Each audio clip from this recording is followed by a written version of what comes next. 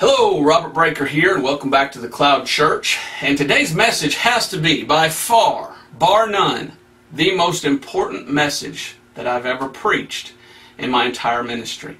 And it's something that I've noticed in my time in the ministry, 20-some years as a preacher.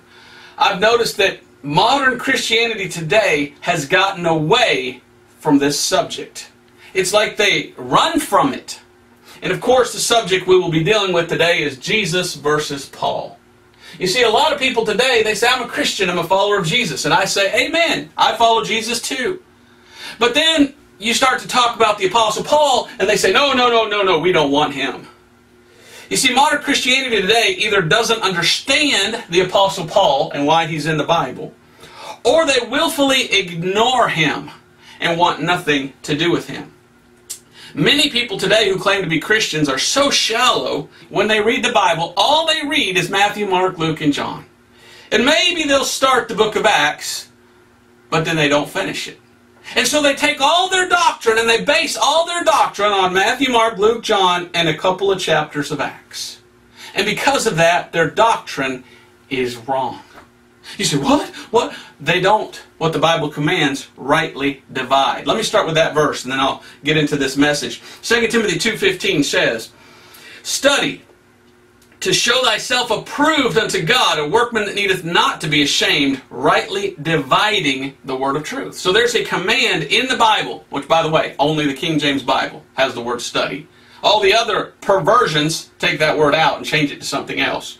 Why wouldn't they want you to study the Word of God? I don't understand. We're supposed to. And it says, Study to show thyself approved unto God, a workman that needeth not to be ashamed, rightly dividing the word of truth. What I want to do today is rightly divide the word of truth so that we be not ashamed. And I want to study the Scriptures. And what I want to do is focus in on this guy named Paul and why he's in the Bible.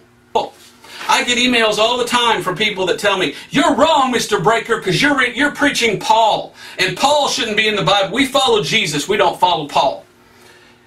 Why do they say such a thing? Well, I understand they want to exalt Jesus, and that's wonderful.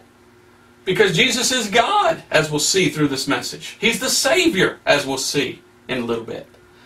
But why do they reject the Apostle Paul? I even had a guy one time tell me that the Apostle Paul is a liar and a deceiver, and he weaseled his way into the Bible, and he shouldn't be there. So did God inspire His holy word, but then allow a guy to put his books in that shouldn't be there? That doesn't make sense. Well, if you know, I hope you know, there are 66 books in the Bible. In the Old Testament, there are 39 books. And in the New Testament, there are 27. Now watch this with me. Paul wrote 14 books. So Paul wrote 14 books in the entire Bible. 14 books out of 66 books in the entire Bible, that's 21%. Paul wrote 21% of the entire Bible. Now, if you say, you can't have Paul in the Bible, he shouldn't be there, that's wrong, then you're trying to take away 1/5 of my Bible and tell me not to read it. How weird. Well, if you take the New Testament, 14 books of Paul, and take 27 out of the books, that comes to 51.8. I'm going to round up, okay? 52%. 52% of the New Testament, 14 books out of 27, 52% of the New Testament was written by the Apostle Paul. And now you're going to tell me, mister, I don't know who you are, you know who you are that's sending me those emails, that we shouldn't read Paul and that Paul shouldn't be in the Bible and he's the bad guy. I just find that so interesting. Why? Why do you have this hatred for the Apostle Paul that you want to just rip him out of the Bible and say he shouldn't be there? Why would we do that? We're ripping out 21% of the Bible. If we steal Paul and say, no, he's not for today, then we're taking out 52% of the New Testament and saying, no, we don't want that. That's the problem. That's a problem. And you know what? I was thinking about this earlier today. I'll go ahead and write this up here. If you have 66 books of the Bible and you take away 14 of them, guess how many you ended up with? You ended up with 52 books. 52 divided by 4 is 13. 13 is not a very good number for some reason. Now, if you take these 27 books of the New Testament and take them out, guess what you're left with? 13. Do you know what 39 divided by 3 is? 13. There's a lot of 13s in the Bible. Well, the Old Testament, because 13 is a number of a curse. You're accursed when it comes to the number 13. Well, the Bible says that the Old Testament, cursed are they that are under the law. Or cursed are they that continueth not in all things of the law. So I can see why the Old Testament adds up to a 13, to a number of a curse. But there's no curse in the New Testament unless you take Paul out. So maybe you're accursed if you try to steal Paul from the Bible. Now, I've got a lot of stuff that I need to teach you today. I want to leave this up here, but I'm not going to have enough room. But I think that's just interesting. Why do people want to take the Apostle Paul out of the Bible? Well, you'll see here in a minute, the reason they want to, and the people that want to do this, they are the deceivers. They are the liars. They are the ones that are trying to change the Word of God and try to take out of it what God has put in it. So what I'm going to do today, I'm just going to give you as much Bible as I can to prove to you who the Apostle Paul is and why he is in the Bible. And beyond any shadow of a doubt, we'll put to rest this argument of Paul shouldn't be in the Bible, and Paul is a liar, and Paul is a man who just snuck in and took over Christianity and tried to pervert it. No, we're going to prove from the Word of God who Paul is, why he's in the Bible, and what it's all about. Why Paul? Why is Paul in the Scriptures? So over here we have the law of Moses. All right, let me just real quickly write all this up here, and then we're going to go to the Scriptures and look at the verses. Over here, during the law of the Moses, we have Jesus' ministry. So we're going to look a little bit about Jesus today. Over here you have Peter and the early apostles. And then, all of a sudden, everything changes to Paul as you go through the book of Acts. This, of course, is the church age. And I hope you know your Bible. I hope you understand dispensations. There are a lot of people today that say, well, I don't believe in dispensations. Well, you don't rightly divide the word of truth without understanding that there are different time periods. We're going to look at that today too. I'm going to show you some verses that talk about dispensations. This is the day and age of grace, where we're saved by grace through faith without works. This, of course, would be the rapture. Then over here is the tribulation period. Then this over here is what we call the millennial kingdom, which Jesus will rule and reign for 1,000 years. I'll abbreviate that. First man, of course, was Adam. Way after Adam was a guy named Abraham, whom God called to bring forth the Jewish nation. Now, we have the whole Bible laid out up here. Now, we're going to go through the Scriptures and look at some things. And I just believe this is so important, and I hope, like I said, that this will be a blessing to you. Because almost all churches nowadays, almost all of them, have this teaching wrong. I've known people that were Methodists, and they're very strong against Paul. And they say, no, we follow Jesus, we don't follow Paul. I've known other denominations that say, no, we have nothing to do with Paul or Jesus, we're under the law. A Seventh-day Adventist, I believe they call themselves. Some of them claim to follow Jesus, but many of them reject what Jesus did on the cross and believe they can be saved by the law. So you have all these different denominations in Christianity today. Are they right? Well, it all hinges on what do they do with Paul. That determines whether or not they have their doctrine straight according to the Word of God. So go with me, and let's go ahead and look at Romans chapter 15 and verse 8. One thing we have to realize is that all the Bible is written for us to read. We're supposed to read the entire Bible. But not all of the Bible applies to us in this age today. You see, that Old Testament law was just that. It was the Old Testament. But the Bible says where the death of a testator is, well, that begins a New Testament. So the New Testament is all about Jesus who died on the cross and shed His blood. And it's all about coming to Jesus for salvation, and we're not saved by the law. We're saved by grace. So you have to see, that's the first division in the Bible, right? The division between the Old Testament and the New Testament. So here we go. Let's go to Romans chapter 15, and it's just so amazing. Chapter 15 of Romans, I don't know if you could see this that far away, but in my Bible it's so neat because on one side over here it says Jesus was this, and then right across the page, right there, it says now Paul was this. And so in Romans chapter 15, we see, I guess we could call it a contrast between Paul and Jesus. And it tells us here what Jesus' ministry was all about. And over here it tells us about Paul's ministry and what it was all about. And we're going to go through and explain this to the best of my ability, hopefully, so you can see the difference between Paul and Jesus and why Paul is in the Bible. So, verse 8, Romans 15:8 says, "Now I say that Jesus Christ was a minister of the circumcision for the truth of God, to confirm the promises made unto the fathers." So right off the bat, it tells us that Jesus Christ was a minister to the circumcision. Now, under the law of Moses, you had to be circumcised.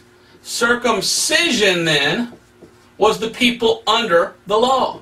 So Jesus Christ was a minister to the circumcision, to make the promises to the fathers. What were the promises to the fathers? And who are the fathers? Well, they're Jewish fathers. See, Jesus was a Jew. So all this was all about Jews. And Jesus was a Jew who came to Jews. And we're going to look at that. So there's verse 8.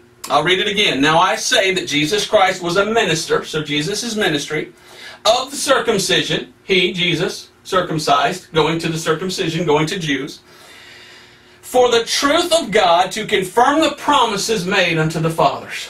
So that was Jesus' ministry. A Jew coming to Jews, circumcision. He was to the circumcision. He was to the Jews. He was a minister of the circumcision. Now we go to verse 16.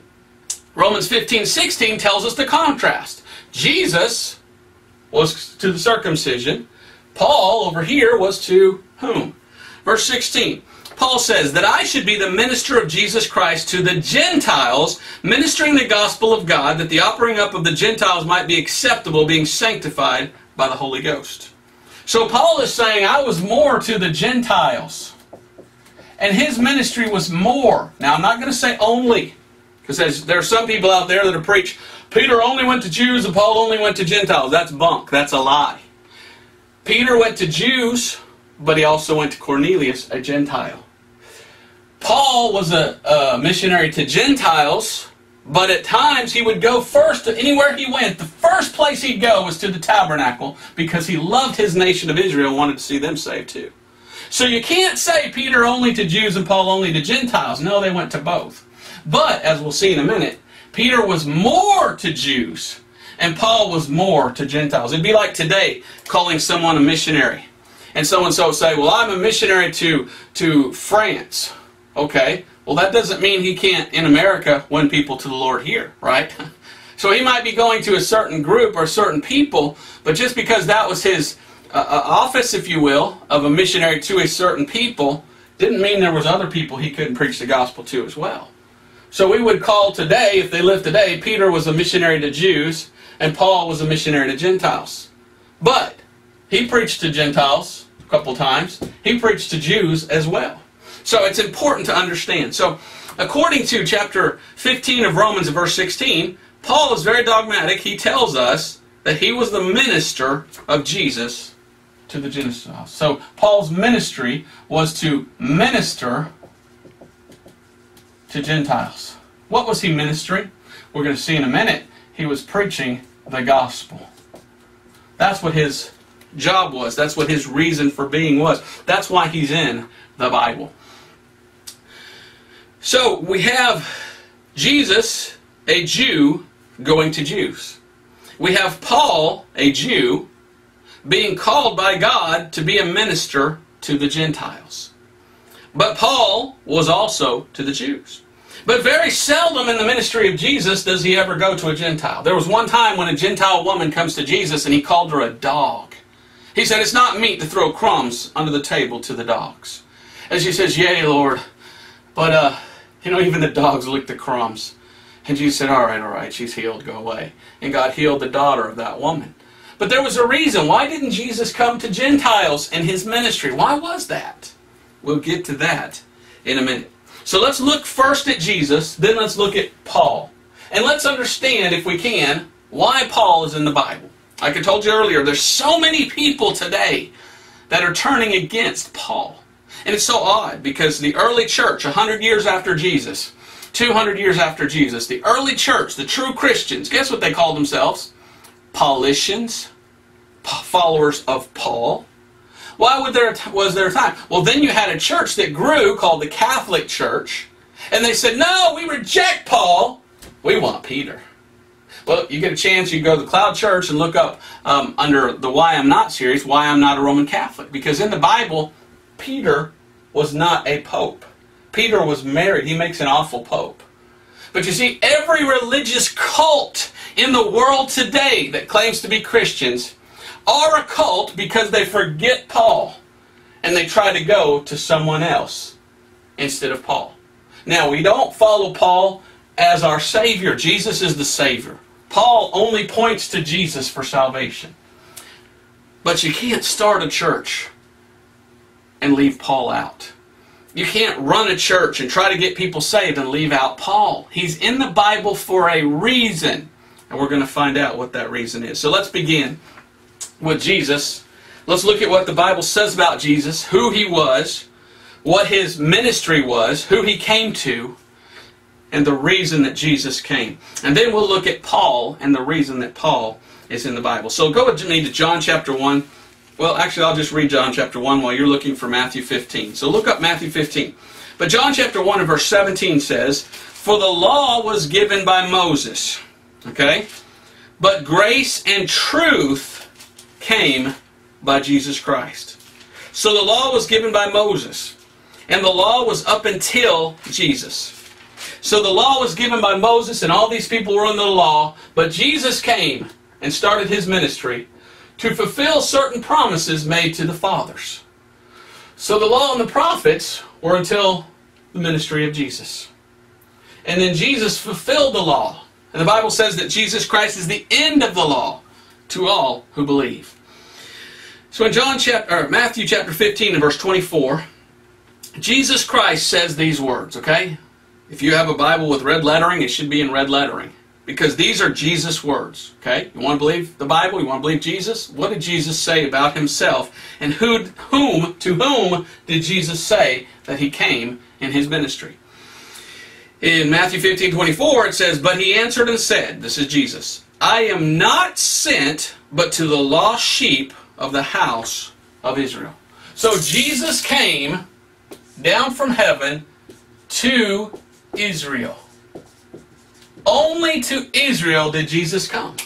He says, I'm only come to the lost sheep of the house of Israel. That means that when Jesus Christ came in his earthly ministry, he did not come to Gentiles. I mean, it can't be any more plain. Jesus said it from his own lips, that Jesus came as a Jew to Jews. John chapter 4 and verse 22. This is such an important message, and you'll see why as we go along. Jesus says, you worship you know not what. We know what we worship, for salvation is of the Jews. So here Jesus says he came to the Jews, and Jesus says that salvation is of the Jews. Why is that? Why is salvation of the Jews? Well, if you remember back here with Abraham, God called out Abraham and made a mighty nation. And he called Israel. And back there, I believe it's in Exodus, God says, Israel's my firstborn. And God says of Israel, they're my chosen people. They're a royal priesthood, a chosen nation. So this was God's people. And if you wanted to be saved in the Old Testament, you had to come under that law. And if you were a Gentile back then, you had to become a convert to Judaism because salvation was of the Jews. God chose the way of salvation was to come to the law of Moses. Now, the law of Moses, did it save you? Actually, the Bible says that the law of Moses was nothing but a schoolmaster to bring us to Christ. It was a law to show us the knowledge of sin. So what the law did, it showed you were a sinner. And according to the law, the way to have that sin remitted or taken away or forgiven was through a sacrifice of blood. And that sacrifice of blood was a lamb or a goat or a bullock. What the law demanded, an animal sacrifice forgave sins. Now when Jesus Christ came, He said, no more do you have to do those animal sacrifices. The Bible says, behold the Lamb of God, which taketh away the sin of the world. So Jesus Christ, the Lamb, came and died in our place as our sacrifice. Thank God for that. But when He did His ministry, it was for Jews, and all that was for the Jewish nation. And so all this is all Jews, all for the Jews. John chapter 1 and verse 11 tells us clearly, He came unto His own, and His own received Him not. Who is His own? The Jews. Jesus Christ was a Jew, born as a Jew. He came to His own, to the Jews. Let's go to Acts chapter 13. And here we hear it again. Who did Jesus Christ come for? What did He come for? Acts chapter 13 and verse 22.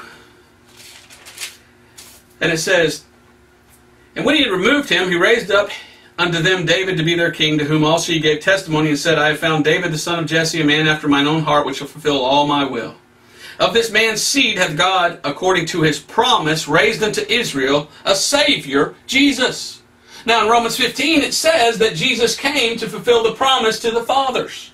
And here we're reading that there was a promise made, and that Jesus came to fulfill it. So who did He come to? He came to the Jews. 24, when John had first preached before his coming the baptism of repentance to all the people of Israel, and as John fulfilled his course, he said, whom think ye that I am? I am not he, but behold, there cometh one after me, whose shoes of his feet I am not worthy to loose. Men and brethren, children of the stock of Abraham, and whosoever among you feareth God, to you is the word of this salvation sent. So Jesus, a Jew, came to the Jews. Salvation is of the Jews. Jesus came to save the Jews. Now something happened, and I can't wait to get there, after, in which the Jewish nation as a whole rejected their Messiah. And when they did, it changed. The salvation of the Jews changed to where Gentiles could be saved. And that's where Paul comes in, the minister to the Gentiles. And we'll get to that. We'll get to that. I can't wait to get to that. But let me just read some more here in Acts chapter 13. And I'll just continue there in verse 27. For they that dwell at Jerusalem and their rulers, because they knew Him not, nor yet the voices of the prophets which are read every Sabbath day, they have fulfilled them in condemning Him. And though they found no cause of death in Him, yet desired that Pilate that He should be slain. So this is Jesus. The religious leaders offered up Jesus to be killed. Verse 29, when they had fulfilled all that was written of Him, they took Him down from the tree and laid Him in a sepulchre. Well, all that was written of Him. There was a lot of Old Testament books that prophesied that Jesus was going to die and that all these things would happen. And guess what? Everything happened that was prophesied of Jesus within a 24-hour period of when He was going to be crucified, proving that the Bible is true. And it says here in verse 29, when they had filled all that was written of Him, they took Him down from the tree and laid Him in a sepulchre, but God raised Him from the dead. 31, and He was seen many days of them which came up with Him from Galilee to Jerusalem, who are His witnesses unto the people. And 32 says, and we declare unto you glad tidings, how that the promise which was made unto the fathers, God hath fulfilled the same unto us their children, and that He raised up Jesus again. So there keeps going back to the promise of the fathers, the promise of the fathers, the promise. Jesus' ministry was to fulfill promises made to the fathers. What were the promises made? That there would come a Messiah, and Jesus was Him. And that He would die. But many people in the Old Testament didn't realize that His coming was to die for their sins. They thought He would come to sit on the throne of His father, David, which we'll get to in a minute as well. Let's go ahead to verse 34. And as concerning that He raised Him up from the dead, now no more to return to corruption, He said on this wise, I will give you the sure mercies of David. Wherefore He saith also in another psalm, Thou shalt not suffer thine Holy One to see corruption. For David, after he had served his own generation by the will of God, fell on sleep, and was laid unto his fathers, and saw corruption. But he, whom God raised again, saw no corruption. Be it known therefore unto you, men and brethren, I read that backwards. Be it known unto you, therefore, men and brethren, that through this man is preached unto you the forgiveness of sins, and by Him, now watch this, verse 39, and by Him, Jesus, all that believe are justified from all things from which ye could not be justified by the law of Moses. So Jesus' ministry was to come and to tell these people, look, the promises I made, I'm going to fulfill them here. And I'm here to bring you salvation. And then he died. And he rose again. We just read. And now they said, no, you can't be justified by the law. The law no longer saves. We are justified by Him, by Jesus. But who is it written to?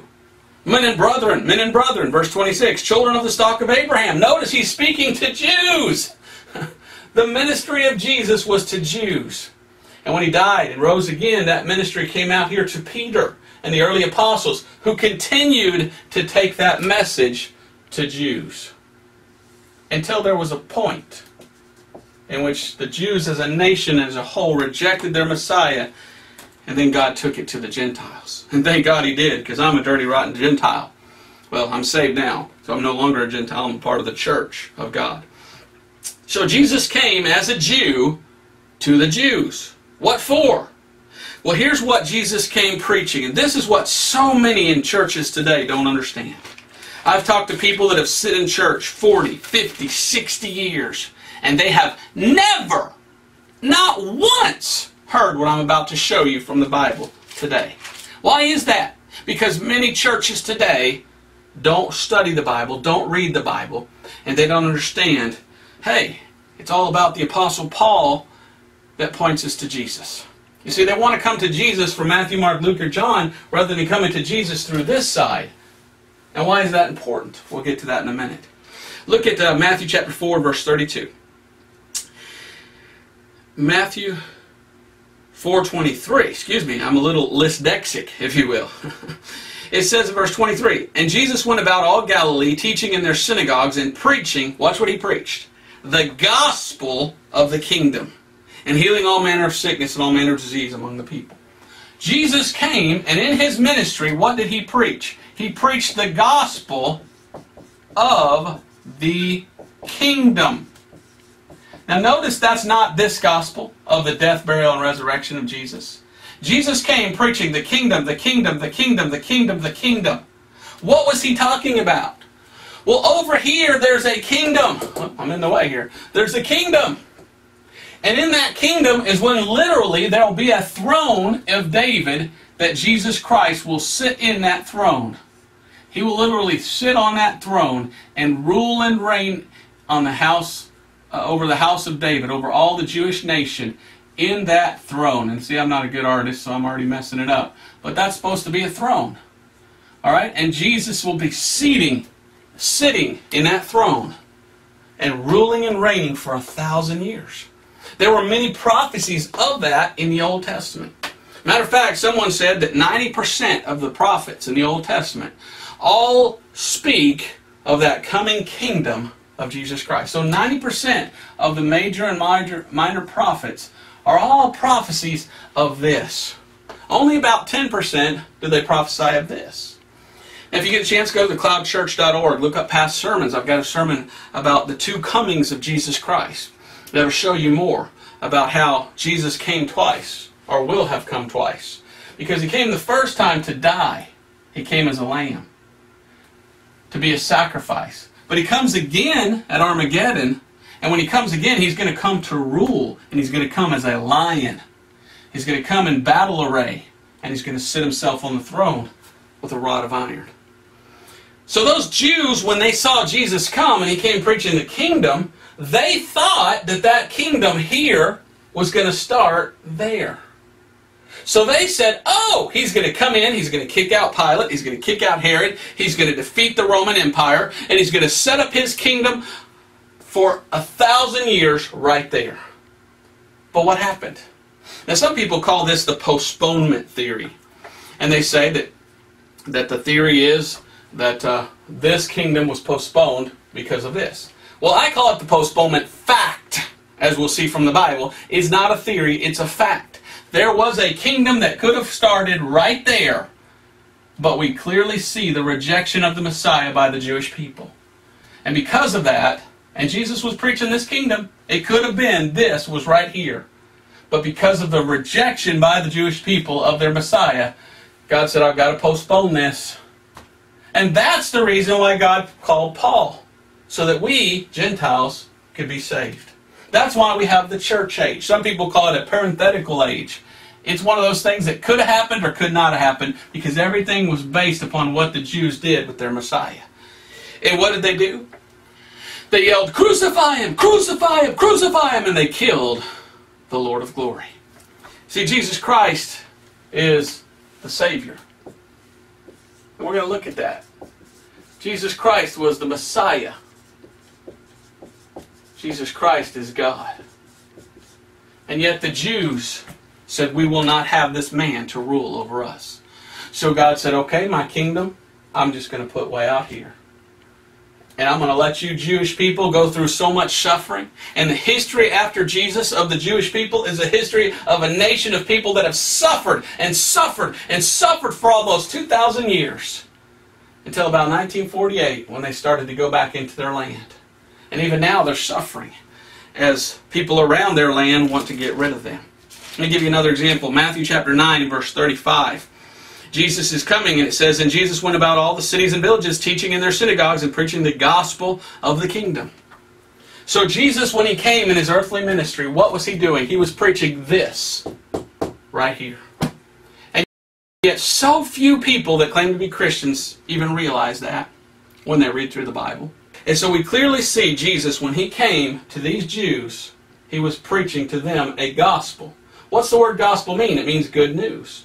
And the good news that Jesus was preaching to them was he says, the kingdom is at hand, the kingdom is at hand, the kingdom is at hand. What does it mean to be at hand? It means it can be right there. It's about to start. But guess what? It's based upon what you do with Jesus.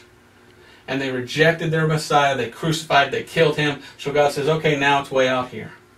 That's the postponement fact. In Luke chapter 1 and verse 32, we read that Jesus, when he came for a purpose.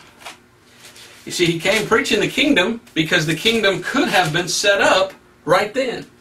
Luke chapter 1 and verse 32, speaking of Jesus Christ, and it says, "And he shall be great, and shall be called the Son of the Highest, and the Lord God shall give unto him the throne of his father David." Verse 33, "And he shall reign over the house of Jacob forever, and of his kingdom there shall be no end."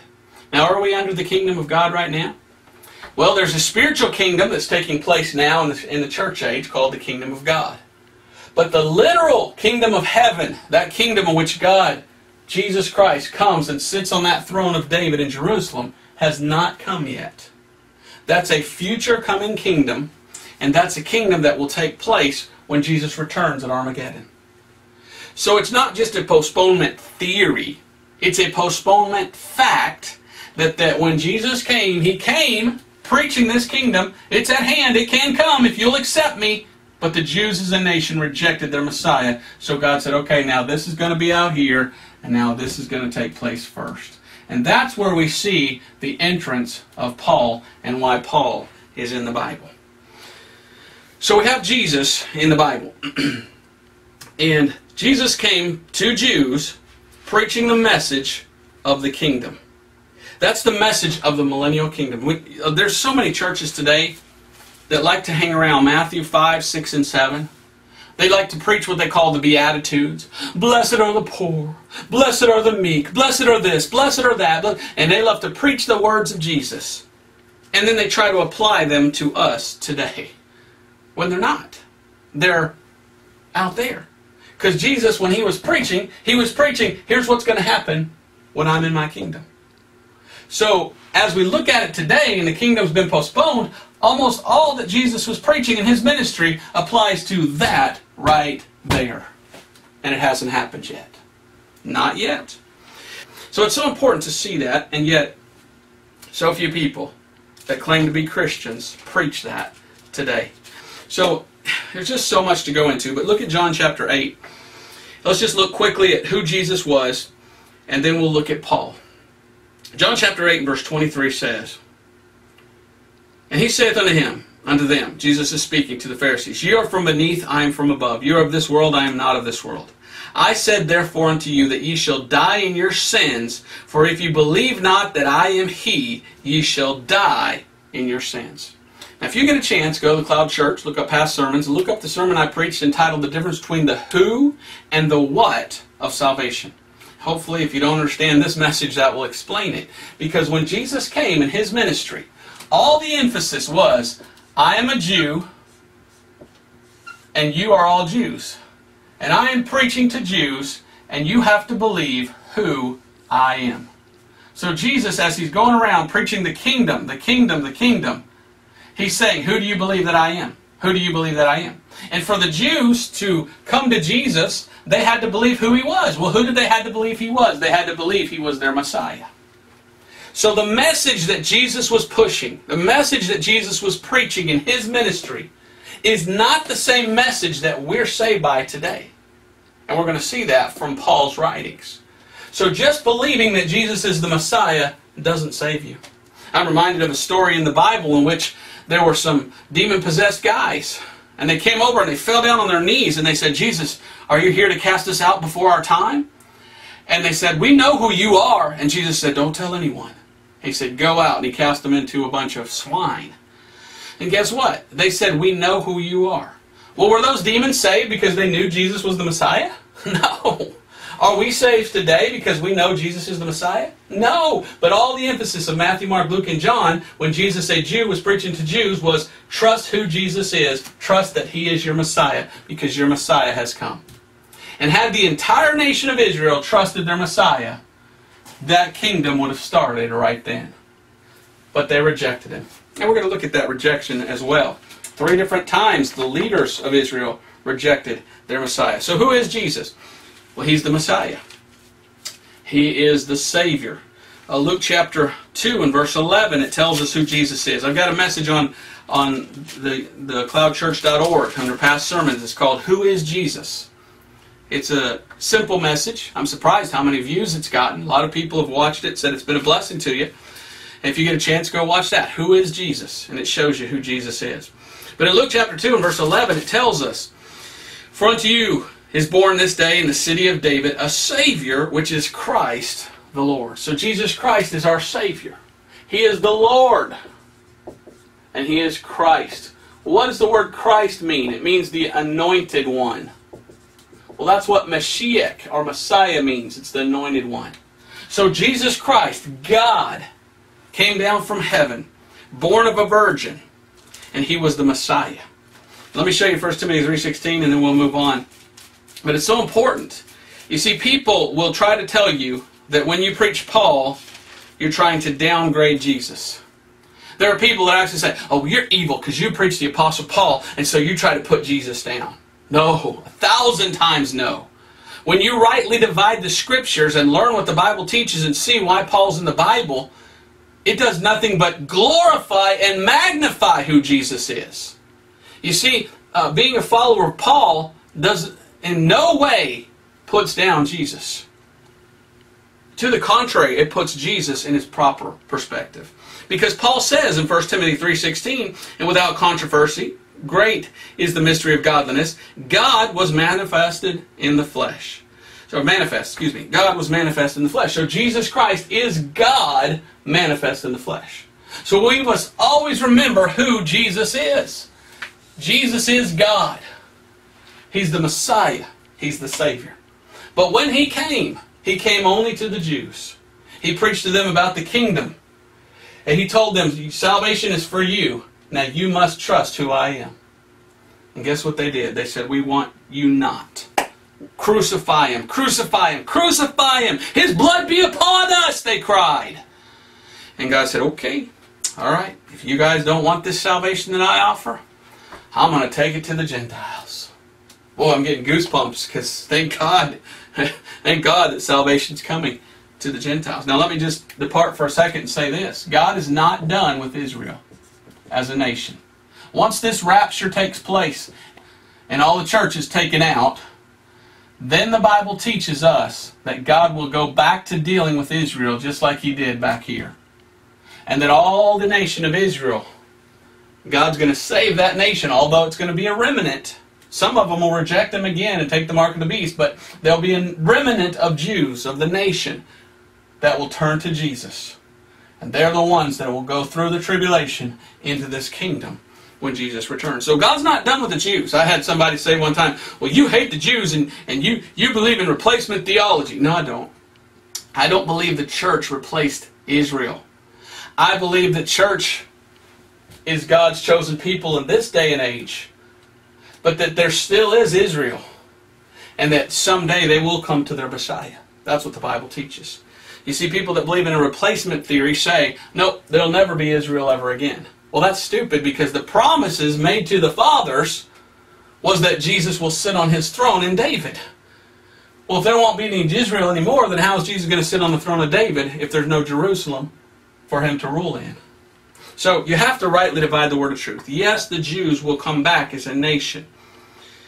But right now we're in a time called the church age, in which salvation is a little different. Okay, so Jesus is God manifest in the flesh. He is the Messiah. He is the Christ. He is the Savior. He came as a Jew to Jews in order to sit on his throne in Jerusalem. But what happened? Well, what happened was the nation, the religious leaders said, we don't want you. And so there was a postponement that took place. And now the kingdom, rather than starting here, will start out here, way in the future. Now, because of that, we find the book of Acts. And the book of Acts is a transitional book, but it's also a pivotal book. It's an important book. It's a book that so few people read and understand. And because they don't read it, they don't put Paul where he belongs. They don't understand Paul. But the book of Acts shows us the change from Jesus and Jesus' ministry, and Peter and Peter's ministry, to Paul's ministry. Why it changed, how it changed, what happened. So now let's look at Paul. But as we do, let's first look at the book of Acts, okay? Acts chapter 1. I'll just show you a little bit of the changes. And if you get a chance, read through the book of Acts. It's a fun book. Yeah, right. It's a hard book. There's so many different things going on. You can't really base your doctrine on the book of Acts, because there's changes taking place throughout the entire book. And what happens is at the end of the book of Acts, all doctrine gets settled with Paul. So Paul becomes the main minister. And no more are we under Jesus' ministry. No more are we under Peter and the apostles' ministry. Now, today, in the church age, according to the Bible, we're all under Paul's ministry, and we're all under Paul's writings, which are Romans through Philemon. And so all the doctrine of the church age today comes from these books of Paul. Now, I believe Hebrews was written way over here. You get a chance, go to the Cloud Church, and you can look up... instead of being under past sermons, I believe it's under Bible studies about when was Hebrews written. And I believe that's a good Bible study. I do believe that Paul wrote Hebrews, but I do believe he wrote it back here when God was still dealing with the Jews, rather than today. And that's a fun study. Okay, so what happened? Is Jesus here now? No. Where is Jesus? Well, we're told in the Bible that he's up in heaven. Now in Acts chapter 1 and verse 4 through 10, Jesus rises again from the dead, and here's what he tells his disciples. And being assembled together with them, commanded them that they should not depart from Jerusalem, but wait for the promise of the Father, which saith ye have heard of me. For John truly baptized with water, but ye shall be baptized with the Holy Ghost not many days hence. All right, you get a chance, go to the Cloud Church, look up past sermons, and look at the one called baptism. And we see a difference between water baptism and spirit baptism. We're not saved by water baptism today. This is something that changed in the book of Acts. Today we're saved by faith, and the moment we believe, we're instantly baptized with the Holy Spirit, according to the Scriptures. Like I said, a lot of people, they don't read the entire book of Acts. They don't read the epistles of Paul, so they don't see that. Verse 7, he said to them, it is not for you to know the times or the seasons which the Father hath put in his own power. Now, why would Jesus say you should not know the times or the seasons? Because it could still come, this kingdom, if they preached to Jews and the Jews accepted their Messiah. But unfortunately, once again, the Jews rejected their Messiah. As a matter of fact, there's 3 times in the Bible in which the Jewish nation rejects their Messiah. The first was the preaching of John. When John the Baptist came, he was preaching, and he says, I came to make manifest to Israel Jesus, the Messiah. And so he's baptizing, and the Bible says the Pharisees came and they looked and they go, we're not going to take that. That was the first rejection by the religious leaders the rejection of God the Father, because God the Father sent John the Baptist. The second time was when they rejected Jesus Christ. That's when the religious leaders of Israel rejected God the Son, Jesus. And now we go to Acts chapter 7, and here's the final chance that God gives to Israel. He gives them one more chance, and He says, now, will you accept me? And look at what it says in verse 51. You stiff-necked and uncircumcised in hearts and ears, you do always resist the Holy Ghost, as your fathers did, so do ye. So there's a man named Stephen who stands up and preaches to the Sanhedrin. He stands up and preaches to these Jews, and they reject God, the Holy Spirit. So they reject God the Father through the preaching of John. They reject God the Son, Jesus, through His preaching of His kingdom coming, and that He was the Messiah. And then the final time, Acts chapter 7, they reject God, the Holy Spirit. Well, you know, in baseball they say, strike three, you're out. God was merciful to give Israel 3 chances to accept their Messiah and take Him and trust Him. And had they trusted who He was and accepted Him, that kingdom would have been way back here. But watch what happens in this passage in Acts chapter 7. Verse 55, but he, Stephen, being full of the Holy Ghost, looked up steadfastly into heaven and saw the glory of God, and Jesus standing on the right hand of God, and said, behold, I see the heavens open, and the Son of Man standing on the right hand of God. Twice we are told that this guy Stephen was over there preaching. And twice Stephen says he saw Jesus standing on the right hand of God. Now in other passages of the Scripture, we're told that Jesus Christ is seated on the right hand of the Father in heaven. So why would Jesus Christ be standing right here in Acts chapter 7? I know why. Because that was it. That was the last opportunity. It was either strike three or they got a home run because they accepted their Messiah. And so Jesus stood up and was standing ready to come back for this kingdom to start. And then what happened? Well, the rest of the verse here, verse 58, they cast him out of the city and stoned him. They stoned Stephen. The ultimate rejection. 3 rejections of the Messiah. And God sat back down. And so God says, okay, now it's time to change to the Gentiles.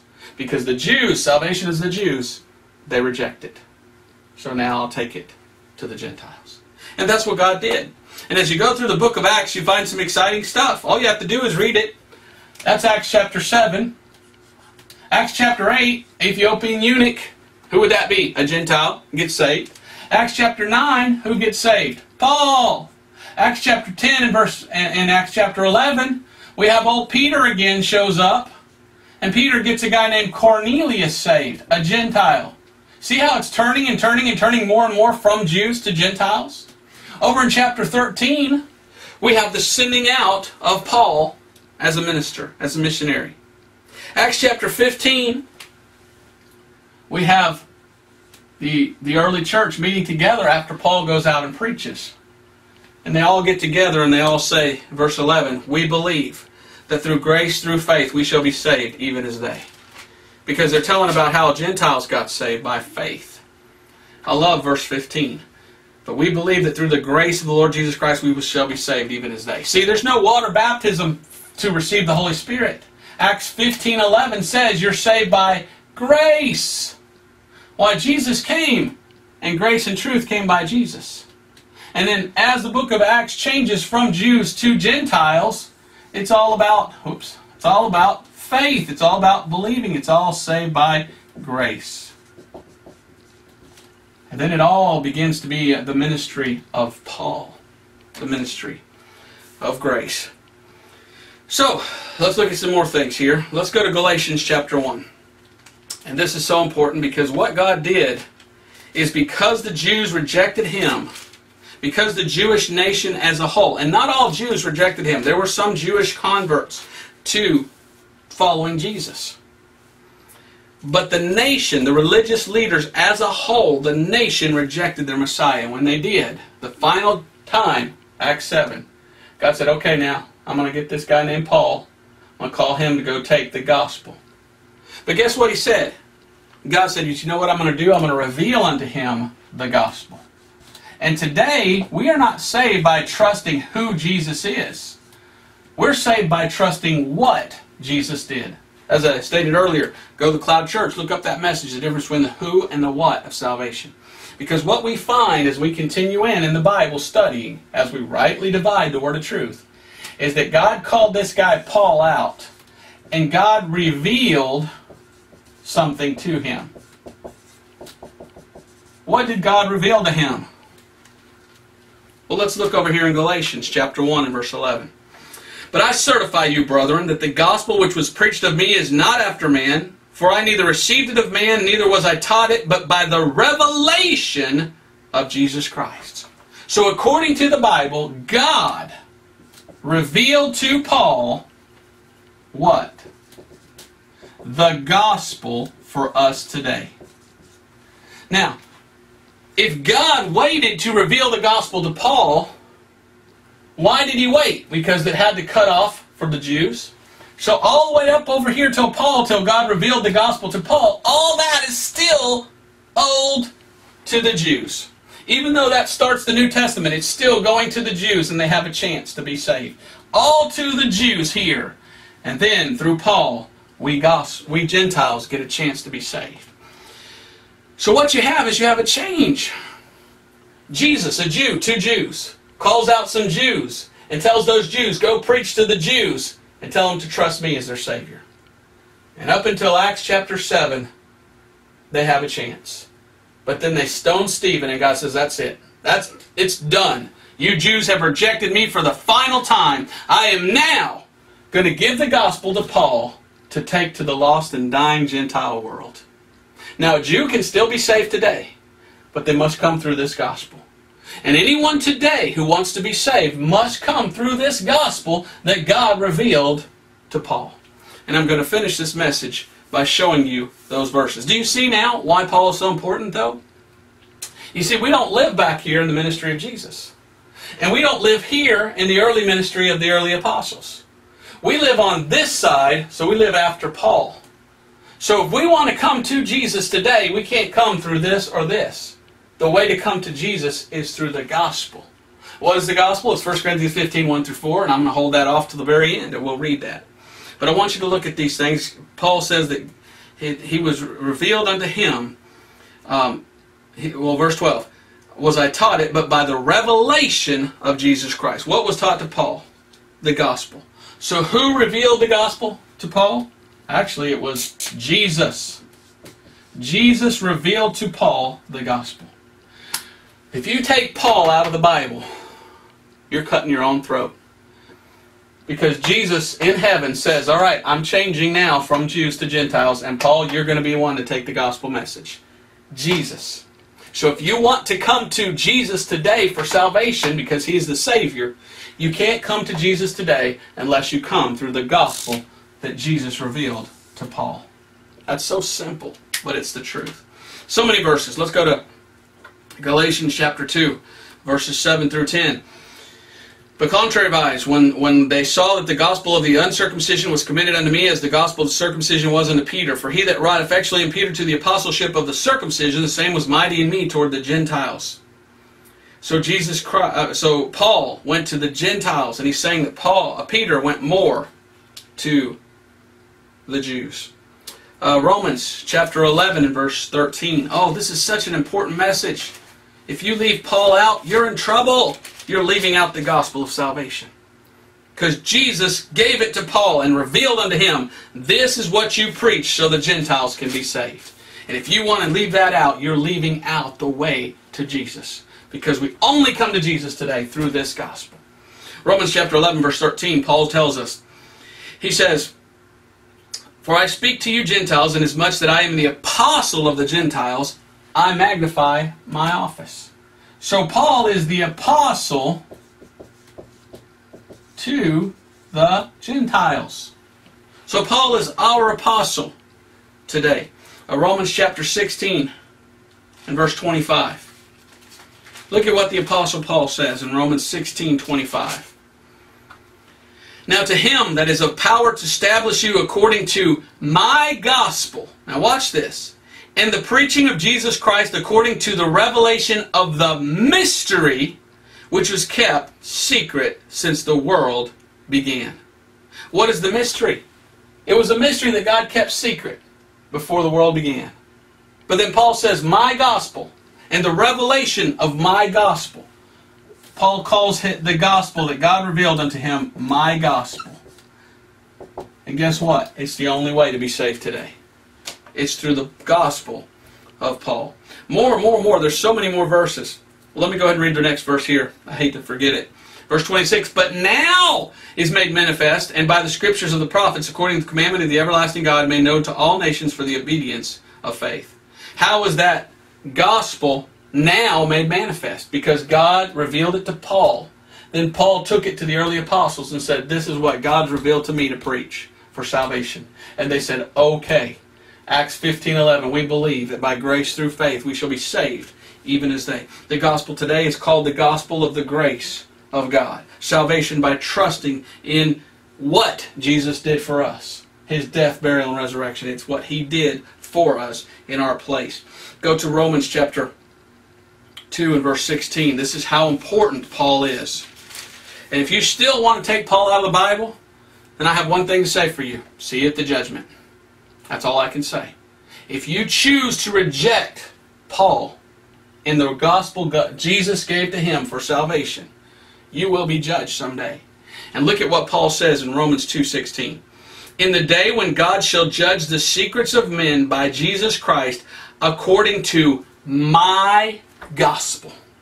The Apostle Paul tells us plainly that one day God, Jesus, will judge all men. And Jesus will judge how? According to what Paul calls my gospel. So someday, everybody that's ever lived after Paul will stand before God and give account of himself. And according to the authority of the Word of God, Jesus Christ Himself is going to say, all right, I told Paul the gospel of salvation. What'd you do with it? So in essence, Jesus will be saying, what'd you do with Paul? What'd you do with what I told you through Paul? What'd you do with Paul's gospel? You see, I called Paul for a purpose to give you the way of salvation. What'd you do with it? Oh, well, God, I didn't think Paul should be in the Bible, so I ripped him out. Go to hell, is what Jesus Christ will say. Because you didn't study to show yourself approved unto God, a workman that needeth not to be ashamed, rightly dividing word of truth. You chose to just read Matthew, Mark, Luke, and John, and maybe a little bit of Acts, but you didn't keep reading all the way through to see that it all changed, and that God said, okay, now Paul, you come over here, I have a work for you, here's the gospel of today, here's salvation, take that to the world. You know what the Bible says about Paul in the book of Acts? It says he changed the world upside down in his time. He's a man that went out and preached to the entire known world of his day. And he turned the entire world upside down because so many people accepted this gospel that God revealed, that Jesus revealed to Paul. And yet today, most Christians, quotation marks there, most so-called Christians don't even follow Paul or don't even know what his gospel is. I've said it many times before, I'll say it again. That I've been to about 200 different churches, and every time I go to a church I like to say, well, first off I'd like to ask who here can tell me what the gospel is in the Bible. And in about 200 different churches, only about 10 times have I ever got the right answer. Why is that? Because so many today have turned against Paul, or else just ignore him, that they don't even know where in the Bible it says this is the gospel. That's so sad. That's so sad. Well, there's so many different things I could say. There's 3 times when Paul tells us to follow him. In 1 Corinthians 4:14 through 16, he says, be ye followers of me. 1 Corinthians 11:1, it says, if you're a follower of Paul, then you're a follower of Christ. So the only way to follow Jesus today is go through the gospel that Jesus gave to Paul. Again, Philippians 3:17, Paul says, be ye followers of me, even as I am of Christ. So be a follower of Paul. So Paul is so important. Why? Because God gave to him the gospel. I just got a few more verses. And this is why it's so important. I wish people would read the Bible. Early Christians, like I said, were called Paulicians. Why? Because they understood the Bible. They read the whole thing. They saw, oh, so the Jews rejected their Messiah, so God called Paul to give the gospel to us, Gentiles. And so they said, we're following Jesus through the writings of Paul. We're following Christ through the gospel that Jesus revealed to Paul. We're coming to Jesus the way Jesus said for us Gentiles to come, through the preaching of the gospel that God gave to Paul. 1 Corinthians 9:17. Paul says, "For if I do this thing willingly, I have a reward, but against my will, a dispensation of the gospel is committed unto me." A dispensation of the gospel. God gave him something. God dispensed to him the gospel. And then he says, now I have to go dispense or give to others the gospel of Jesus Christ. Ephesians chapter 3 and verse 2. That's why it's so important. I just hope people understand this teaching. I hope it's been a blessing to you. Like I said, I've got several more verses, but unless you understand this, you can't even be saved. Because we're all going to be judged. I forgot to write it up here. According to Romans 2:16, we're all going to be judged according to the gospel that God revealed unto Paul. And if you didn't come through that gospel, then you're lost. And you're still on your way to hell. Ephesians 3 and verse 2. If you heard of the dispensation of the grace of God which is given me to youward. God gave to Paul the gospel of the grace of God. And Paul says it's given to me to dispense to youward. God gave me the gospel of salvation to give to you. Now you want to be saved, take from Paul's writings. Take the gospel that God gave to Paul, apply it to your heart. Trust that gospel for salvation. No, Paul was a liar and deceiver and he weaseled his way into the Bible, some say. Well, I have bad news for you. You're going to hell because you choose to reject the Apostle Paul. By rejecting Paul, you want to come to Jesus some other way. When Jesus is the one that says, no, the only way is through that gospel that I revealed unto the Apostle Paul for you Gentiles. I hope I'm making this plain enough to where you can understand what I'm saying. It's just frustrating to see the entire so-called Christian world today. They read the Bible, and as they try to preach, they kick Paul out. I've had a guy tell me one time, he says, you're too Pauline. What does that even mean? Paul is our apostle. We're supposed to be following Paul and his writings because they're for the doctrine for the church age today. How can you be too Pauline? Well, their idea is, well, I will follow Jesus more than Paul. Well, then you're wrong, because Jesus said the only way to come to him and follow him is through Paul. So, how can you... It's like me, okay? Let's say I have a guy over here as my bodyguard, and I say anyone can come to me directly through him. And if you go to him and tell him your name and tell him what you want, he'll bring you to me. But if you come directly to me, I won't accept you. Well, that's kind of like it's set up. Jesus Christ says, look, I came to the Jews. And then he went up into heaven. He tried to save the Jews. They rejected him. So he says, Paul, come here. You stand in front of me, Paul. If anyone wants to come through me, I give you the ticket. And you give them the ticket. But yet people try to go, out of the way, Paul, move. I'm coming to Jesus anyway. And Jesus says, nope, it's all Paul right here. You can't get to me unless you go through him. I don't know why God did it that way. All I know is that he did. And those are powerful verses that you're going to be judged according to the gospel that God revealed and gave into Paul. You see, one of the things God did when he called Paul was he revealed some mysteries to Paul. If you get a chance, go to Cloud Church, and I preached on those. There's 7 mysteries in the Bible. And we looked at those mysteries that God gave to Paul that were only for this time period. And boy, are they doozies. I've got all 7 different ones, and you can look them up when you get a chance. It's a fun Bible study, the 7 mysteries in the Bible. Colossians chapter 1 and verse 25. Wherefore, Paul is speaking, I am made a minister according to the dispensation of God, which is given me for you to fulfill the word of God. Even the mystery which hath been hid from ages and from generations, but now is made manifest to the saints. So the mystery, God revealed to him, and then it tells you in verse 27 what the mystery is. Titus chapter 1. Verse 1 through 3. So important to understand why Paul is in the Bible. Paul says in Titus 1 through 3, Paul, an apostle of God, a servant of God, and an apostle of Jesus Christ, according to the faith of God's elect, the acknowledging of the truth which is after godliness, in hope of eternal life, which God that cannot lie promised before the world began, but hath in due times manifested his word through preaching, which is committed unto me, according to the commandment of God our Savior. Now, did you hear what Paul just said? Paul says, but hath in due times manifested his word through preaching, which is committed unto me.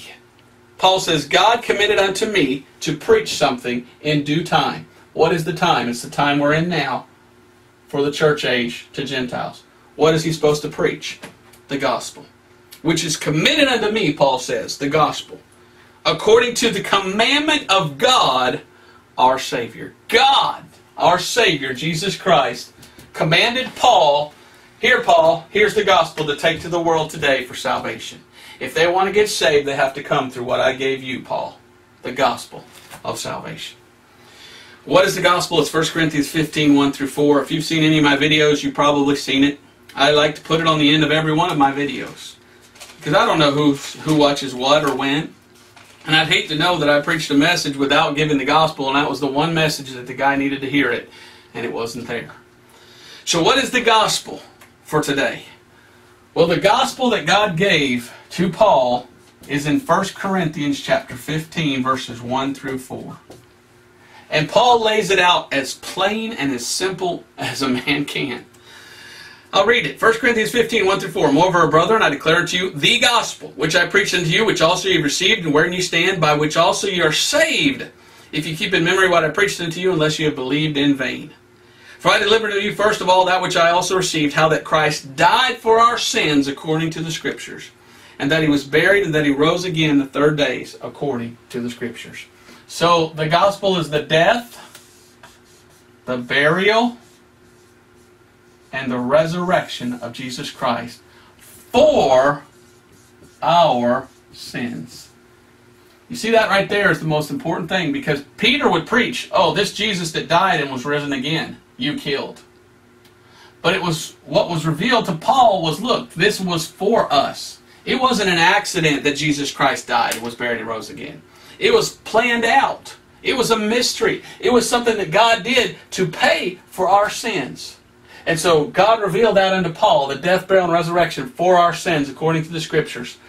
And when he told the early church that, the early church says, well, we were just preaching who he was. We were all going around telling everybody, trust your Messiah, trust your Messiah, trust your Messiah. And Paul says, well, that's great, but that's for Jews. The Jews need to trust that that's their Messiah. But God told me, Paul says, that you trust what he did for you for salvation. And the Bible teaches when you trust the gospel, the death, burial, and resurrection for our sins according to the Scriptures, when you trust that shed blood, that blood atonement. If you get a chance, go to the Cloud Church, look up past sermons, look up the one on blood atonement. That's the way to be saved. So there's the message today, Jesus versus Paul. We see clearly in the Bible why Jesus is there. He is God manifest in the flesh. He's the Messiah. But he, a Jew, came to the Jews, preaching the gospel of the kingdom and telling them, trust who I am. You must believe that I am he, that I am the Messiah. When the Jews ultimately rejected for the third time their Messiah, God says, okay, now the message is not just who I am. The message is trust what I've done for you. Because it's all about the gospel. It's all what I've done. And God in heaven, Jesus Christ, said, you know what? I'm going to choose this guy named Paul and tell him this is the gospel. And by the way, Paul, here's a couple of mysteries I'm going to reveal to you. And now, Paul, you're an apostle that I have chosen to go to the Gentiles with the gospel of salvation. This teaching in no way diminishes our Lord and Savior, Jesus Christ. I am not exalting Paul above Jesus in any way, shape, or form. But the only way, according to this teaching, to come to the Savior, Jesus, today, is to come through the gospel revealed to Paul.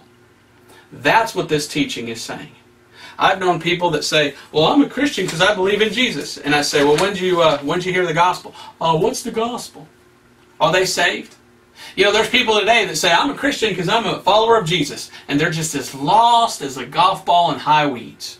Back in the 60s, maybe it was the 70s, they had what they called the Jesus freaks. A bunch of long-headed hippies that run around, oh, we love Jesus, we're just following his teachings. Oh yeah, what teachings are you following? Oh, Matthew, Mark, Luke, and John.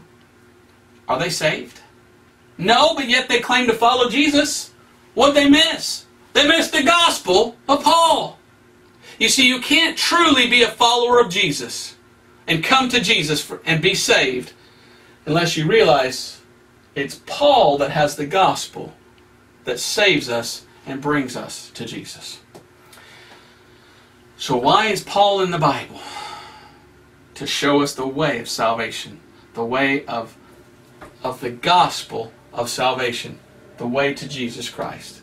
Because that's the way God planned it. I could go on, but I've shown you the verses. Go back and read the verses. They're so clear, they're so plain. Paul says, God revealed unto me the gospel. Paul says, God committed unto me this to give to you. Paul says, I'm the minister. God made me a minister. He gave me this. And I went up to the early church and told them this is what to preach. And they all got together and they said, you're right, Paul, it's all by grace through faith. So if you're preaching anything pre-Acts 15:11, you're not even preaching the gospel of salvation. What a thing to think about. So do you want to be a Christian? Come to the gospel of Paul. You know, we're not exalting Paul above Jesus. We're just putting him in his proper perspective and why he's there. Paul wrote a fifth of the entire Bible. Paul wrote 51% of the New Testament. And now you know why he's in the Bible. Because you can't get saved without the gospel that God gave to him. And Romans 2:16 says you will be judged someday according to that gospel. What have you done with the gospel of Jesus Christ? What have you done with Paul and his writings and his teachings and his revelations and his mysteries that God gave to him? Want to get to heaven? It's through the gospel. 1 Corinthians 15:1-4. I hope this clears things up. I hope this helps you to read and understand the Bible. I hope more than anything you get saved through this teaching. This isn't a teaching of a denomination or this group over here or this. This is just the Bible. And what's odd is many denominations don't have this teaching. It's because they teach their own traditions. And when they're faced with the Bible, they choose to reject the Bible. I hope you'll choose to accept the teachings of the Word of God. Because the Bible says traditions of men make the Word of God of none effect. And that's why we're in the last days. That's why we're in the age of apostasy. Is because so many have turned away from the Bible teaching and have chosen to follow denominational teachings rather than the Bible. I hope you'll follow the Bible. Hope you'll get saved. Trust Jesus Christ as your Savior. If you are saved, read the Bible. Go through it. Understand it. Some people will accuse you of saying, well, you take Paul and you throw the rest of the Bible out. Which is what they do, the opposite of. They throw out Paul and keep the rest of the Bible. I don't throw out any of the Bible. I instruct you to read the entire thing. But when you do, rightly divide. Understand. The only thing that literally is our doctrinal books of today are Romans through Philemon. Everything else, the Bible says, are for our example and for our admonition and for our learning. But we're not saved by getting back under the ministry of Jesus. We're not saved by getting back under the law of Moses. We're not saved by trying to get back over in some other time period or another dispensation. If we're alive today before the rapture, we're only saved through the gospel. Trusting, believing in the gospel of Paul. I close with Ephesians 1:13. It says, in whom you also trusted, after that you heard the word of truth, the gospel of your salvation. And it says you were sealed with the Holy Spirit of promise. Salvation comes through the believing and the trusting of the gospel. But you must first hear it. You've heard the gospel preached today. If you get saved, please send me an email. Let me know. I get excited when people email and say, man, I got saved. Man, that means you're going to heaven. That means when you stand before God and you're judged according to the gospel, you can say, yeah, man, that's the gospel I got saved on. And God will let you into heaven. So thank you for watching. God bless. Sorry I went a little long, but this is such an important message. And I hope it's a blessing to you. God bless. We'll see you next time on thecloudchurch.org.